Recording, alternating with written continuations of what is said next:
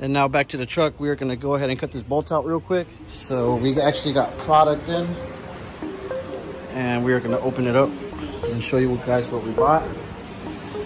All right, so some people probably say the kickers suck. Some people probably like them. All the OGs know it was good with the kickers. But man, that was the breaking point in the car audio game, man. And you know, you can't never clown on kicker, man. That's the truth. You know, that's a brand name. That's like saying a Ford is better than a Chevy, man. You know, both of them came out at the same time. But you know, Chevy's that thing and kicker's that thing, man. But let me explain to you. Yeah, we could have went in with some sundowns in here. Hold on, let me turn on this TV down. Yeah, we could have went with some sundowns or maybe like something else that a lot of the people are using, maybe those DS18s and everything. Those speakers are all good and all that stuff, but what we're doing and the sound that we're trying to aim for, these subs, you know, actually are the way to go. The other ones, yeah, there's probably handle more power, they look a lot bigger and everything, but in small compact boxes they're not going to produce that much because they require so much air to, you know, play at their max level. You know, you got these sundowns that, you know, everybody be like, oh man, the sundown's this, blah blah blah, they can handle 3,000 powers, blah blah blah.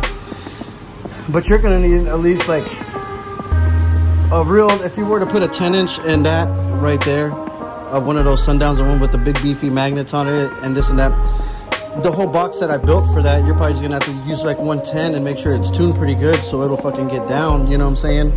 And you know, maybe 2 of them, squeeze them in there, it'll sound all right, but you know, it's not gonna really do its best potential because that's designed for like a bigger enclosure, maybe a bandpass enclosure or something.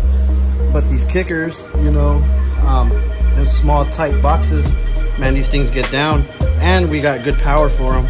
You know, I've heard a lot of good stuff about the amps that I chose to do for this truck, and so I mean, like I always, you know, say kickers, man. You know, I got them in my truck, my thing jams. You know, my shit falls out, nice smooth notes, everything.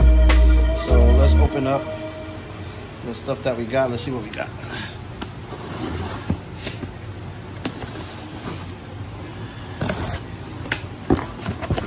All right.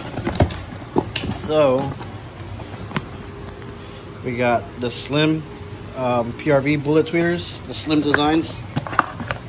Man, I was reading good things about these things. For the size, I heard these things are like really loud. You know, they're annoying loud, and with the amount of power we're gonna put on these guys, nothing will be getting it. So we got the titty panels and that. We got a tarp. This thing's a small amp. Let's open this thing up. But I heard that this amp ain't no joke. And this is like the base series ones. Yeah, this is the one. These right here for the base, I heard that these things are badass. Yeah, so like 1200 watts for all 410s. This guy will be able to jam this all he wants and never have to worry about blowing subs. And it actually, you don't want to put too much power on it because then it's gonna sound like fart noise, you know what I'm saying? I think 1200 watts is like perfect for it. You know, I wouldn't put anything else bigger. The Taramps, you know, it's a nice small amp, so it's gonna produce stuff. And like I said, I've read a lot of stuff on it before I bought it, and like that amp's the one, you know what I'm saying? We got the ring terminals for all the batteries and all the connectors, so everything's like A1 inside here. So now, yes, I think these are actually the PRV.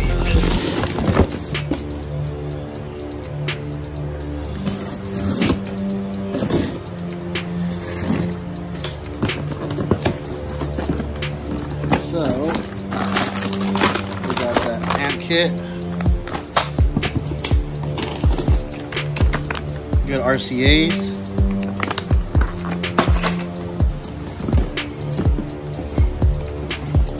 this is the other Taramp right here. I heard good stories about this amp, man. All these amps are like really small, man, but I've heard nothing but good stuff about these things. My homeboy, he has a 300, man. He has so many of these little small amps, man.